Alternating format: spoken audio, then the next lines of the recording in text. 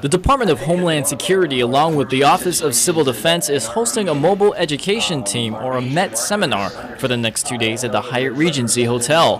Homeland Security Advisor Frank Ishizaki says the seminar is a good opportunity for national experts and key local leaders to be on the same page when it comes to protecting the island. It's really an opportunity for us to listen to their thoughts and then generate our thoughts and responses and reactions to right now it's the military buildup and some of our concerns about maybe health concerns in the future, terrorism, and the potential threats that we face because of the changing population numbers, like construction workers in the future who may be coming from various Asian destinations. Though the former senator says everything from the military buildup to terrorist attacks is being discussed, he wants to make sure that Uncle Sam is concerned with the needs of the island. The one thing he does see that needs to be worked on is a level of communication between local and federal agencies. And I still see gaps in the sharing of information and in our ability to plan and prepare and react and respond.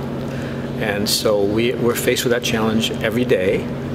And one of the challenges I face is to find solutions to work with the federal government so that they also share with us some of the information that we need.